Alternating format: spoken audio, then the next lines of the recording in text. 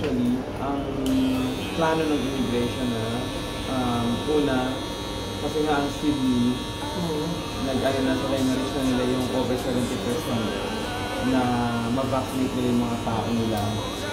So, last Monday, kung napanood yung news, nag-rejoice na sila nag-celebrate sila kasi nga parang yung freedom is regained, parang ganyan. Although syempre, you still have to wear the mask or that, and still the practice, the normal social distancing, all that. Pero, ang next plan nila is to open up the international borders. Although, hindi pa siya na-finalize, pero they are discussing about opening up the international borders. Having said that, hindi ibig sabihin na it will be open to all. Okay?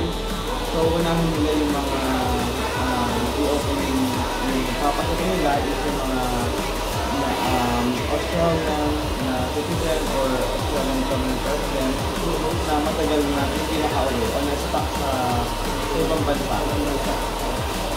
So, yun yung main priority ng immigration. Okay? Secondly, they will open the house for the skilled workers. Pero yung update niya, we will still have to wait. Ang alam ko, they are having some arrangements as well. Diba yung travel bubble na tinatawag? Na like, for example, yung New Zealand is one country na meron tayong bubble agreement or travel bubble agreement. Ibig sabihin yun, if you are in New Zealand and you want to come to Australia and you have stayed in New Zealand for at least 14 days, pwede kang makapasok ng Australia. Yun yung travel bubble. And I understand na they are talking with other countries like Singapore, Malaysia, all that, Japan. So we have to wait kung alin doon ang mga may open up. And hopefully, yung skilled workers na hindi man open ang Philippines para makapasok dito, we're hoping na at least 20 days old the employee demand na progress is certain. Magawa natin na hopefully ma-open up nila yung skilled visa para sa mga nasa labas ng bansa. The other thing na alam ko kung nila dyan is yung mga international students natin. Sila yung mga hindi taga rito pero they opt to study in Australia because they believe in the education system of Australia. So isa din sa mga gusto nila makagbalik at the right time.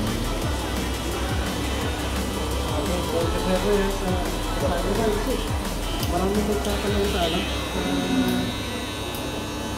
Barbershop community sa Pilipinas. Tatanong na sila kung daw Proseso magbukas yung border. Mababasa ko lang din sa mga post nila doon. Same question sa iyo.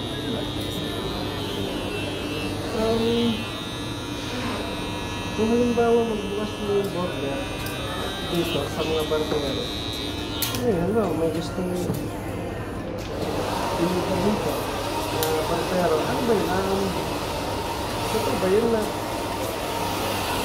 yung barbero doon, sila yung maghahanap ng parang immigration lawyer o immigration agent sa Pilipinas mismo? Para mag-process na papers nila? Hindi. Basically, di ba alam naman natin na ang Philippines is one of the countries na kung saan sinusort out ang mga workers, di ba? Kaya nga sa kultura na natin mga Pilipino, parang sa bawat karamihan ng mga pamilya, is the dad is working overseas or the mom is an OFW. Kasi yun yung parang naging trend ng kultura natin mga Pinoy. Na one parent or both parents are working overseas because of opportunity to better the life of their kids, mga ganyan. So, ang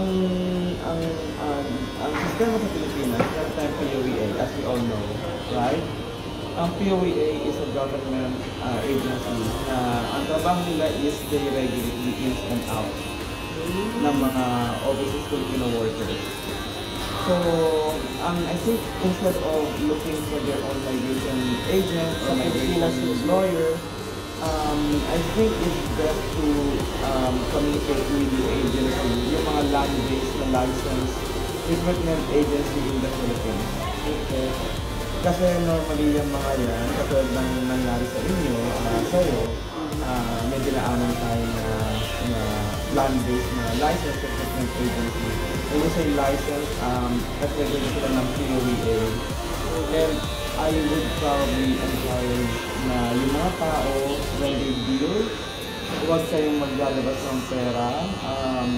You have to check kung yung kausap ninyo is really an accredited agency o agent at sa POEA. Kasi may website na tayo, everything can be checked online. Tama. So, if you go to the website ng POEA, meron silang list doon ng mga accredited status, accredited agencies. Makikita din natin sa POEA website yung mga suspended o yung mga agencies na nagsara na. So, pagka suspended sila or nagsara or sarado na, obviously you can't deal with them.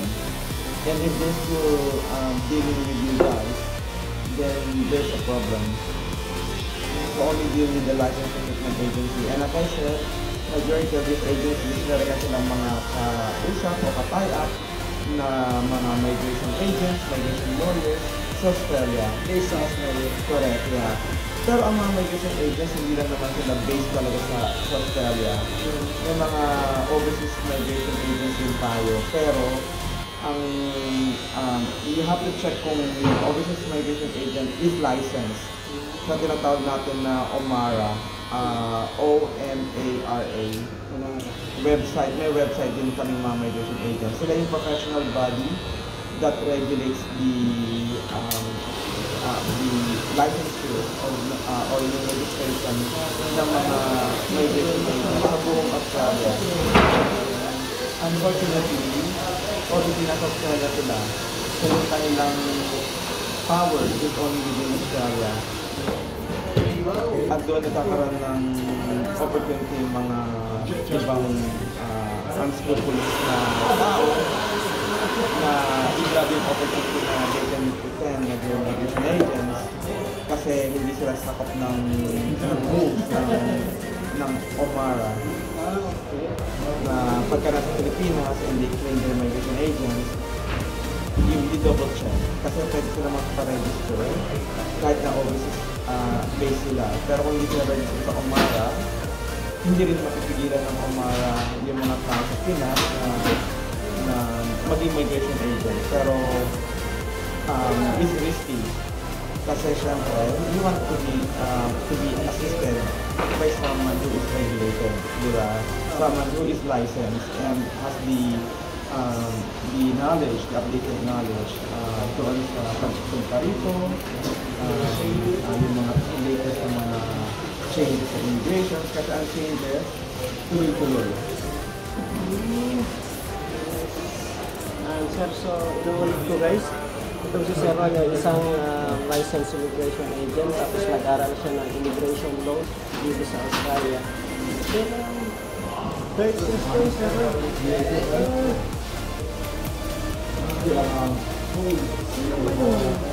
Magpabayad na magpa-process ng kumbawa. Kukuha ng barbershop, kukuha kami ng barbershop sa Pilipinas. So, magpabayad sa inyo. Kami yung employer o yung namin applicant. So, ang kagandahan kasi dyan, pagka nakipag-communicate ka sa mga land-based na licensed recruitment agency, they are aware of the law of the POEA o yung policy ng POEA. Kasi syempre, you have to satisfy both ways. Yung Australian rules para sa mga employers at yung rules ng POEA kung yung tao ay manggagaling sa Pilipinas. Okay? Normally, just for the information of everyone, ang 482 work visa, yan yung tawag dyan. Siya yung dating 457 visa na tumagal siya ng over 20 years. Tapos tinanggal na nila yon, it became obsolete, so naging 482 work visa. In terms of that, yung changes na nangyari dyan is in-introduce nila yung tinatawag na soft levy, SAF, which stands for Skilling Australian So ang sistema ng immigration for the employer to acquire or deploy and nominate a worker from overseas, kailangan nilang maging approved sponsor nila.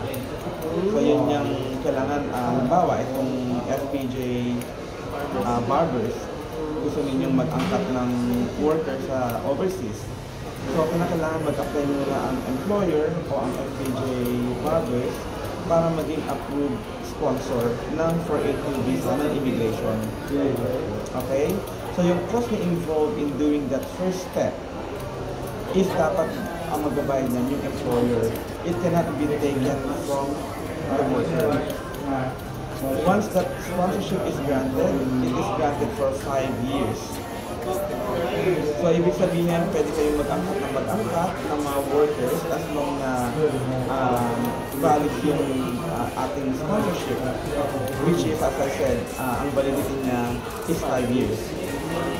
Yun yung unang step.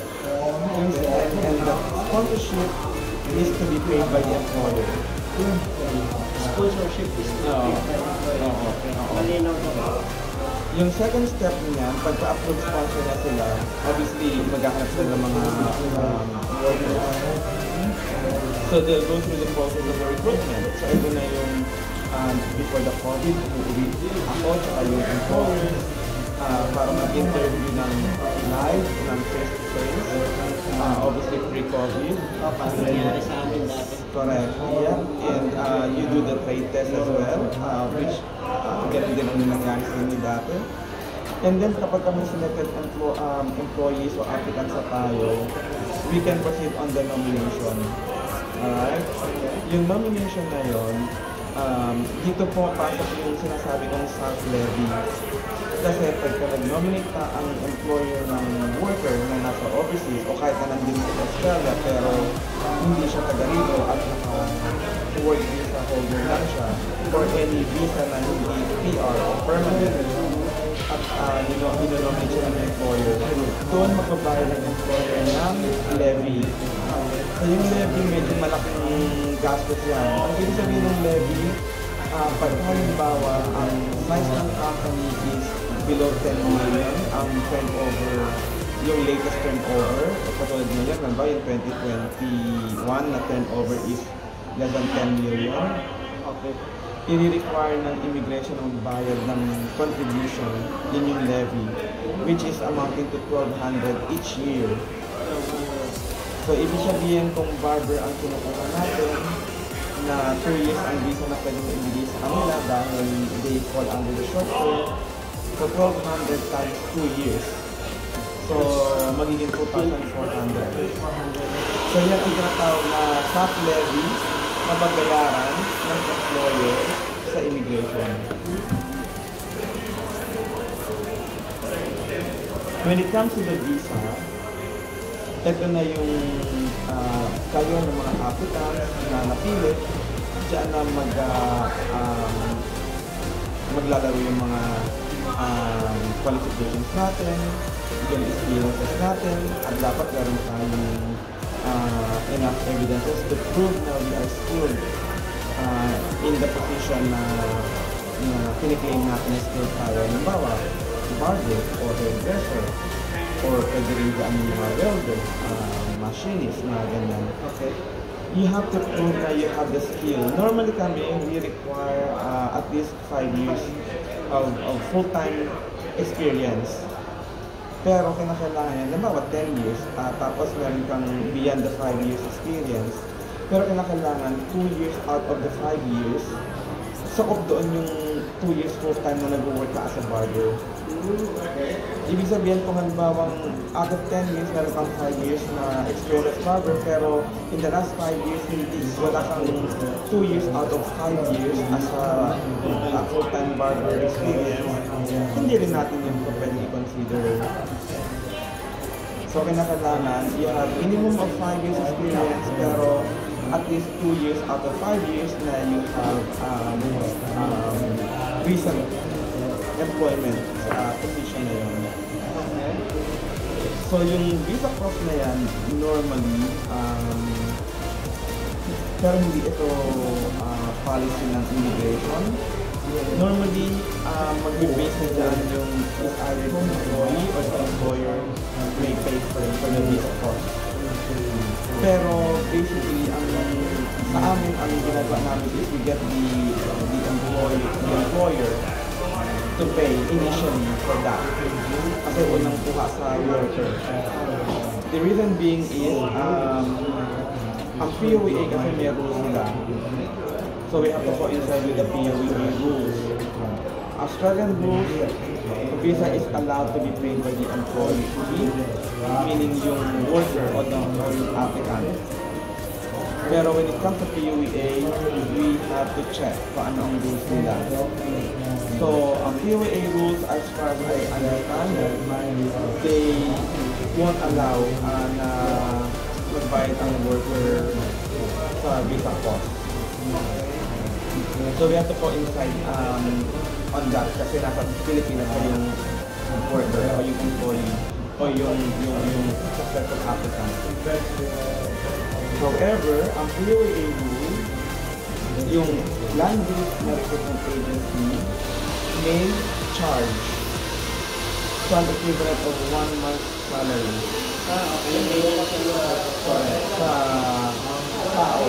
Sa worker. And that is POA rule. Unless ma-change yun in the future. Okay? So basically, kung halimbawa kumikita tayo ng for example, 54,000 annually, divided by 52 weeks, approximately 1 month, then yung 1 month equivalent of that is pwedeng ibayad o i-charge ng land-based recruitment agency sa Pinas bilang cost to recover their cost as well sa paghanap ng mga workers, sa facility, to do the interview, all that. And also to give them protection. Kasi pag halimbawa lumipad na tayo sa Australia at may nangyari sa worker, thank goodness hindi tayo katulad ng ibang bansa na ang Australia is very protective of the workers, of the overseas workers na naka-visa holder dito. Pero anything happens, ang mananagot dyan is yung agency sa Pilipinas under the POA, pero at the same time, under the Australian law, may pananagutan ang sponsor. So, kung tignan natin, merong things in common ang Australian policy at ang rule ng POA is the protection of our kababayan, yung ating mga OFW, na we consider our modern day heroes. Big thanks for your right? So, pwede mo i-flash yung page mo. Okay. Well, basically, if you want update, kasi nga ang tagal ng saradong border, pero yung usap-usapan about that, ng reopening or relaxing the restrictions of the international border is still under pinag-uusapan pa nila yan. So, it's still under consideration, under discussion, so matagal pa bago natin until maglabas sila ng final notice. Then, doon natin malalaman din. I have my page, the Proseso Australia Migration Services. That is my business, and if you click like on that, so you can follow all our updates. You can also message me from time to time if you like from that page. I also have my personal Facebook account, pero normally I combine work and personal page na rin. So my real name is Roy from down so you can follow me on that as well. Unfortunately, if you send a friend request, I can't click on that kasi I have met the 5,000 maximum limit ng Facebook. So, you can message me para ako naman ang mag-invite ng friend request sa inyo para ma-add nyo ko sa inyong account if you like. But otherwise, you can always visit my Facebook page, which is for Australia Migration Services. Okay, maraming salamat sa Roy. Napakalaking tulong sa ating mga kababayan sa Pilipinas. Sa mga barbero dyan sa ating nasa Pilipinas. Thank you kay Sir Roy.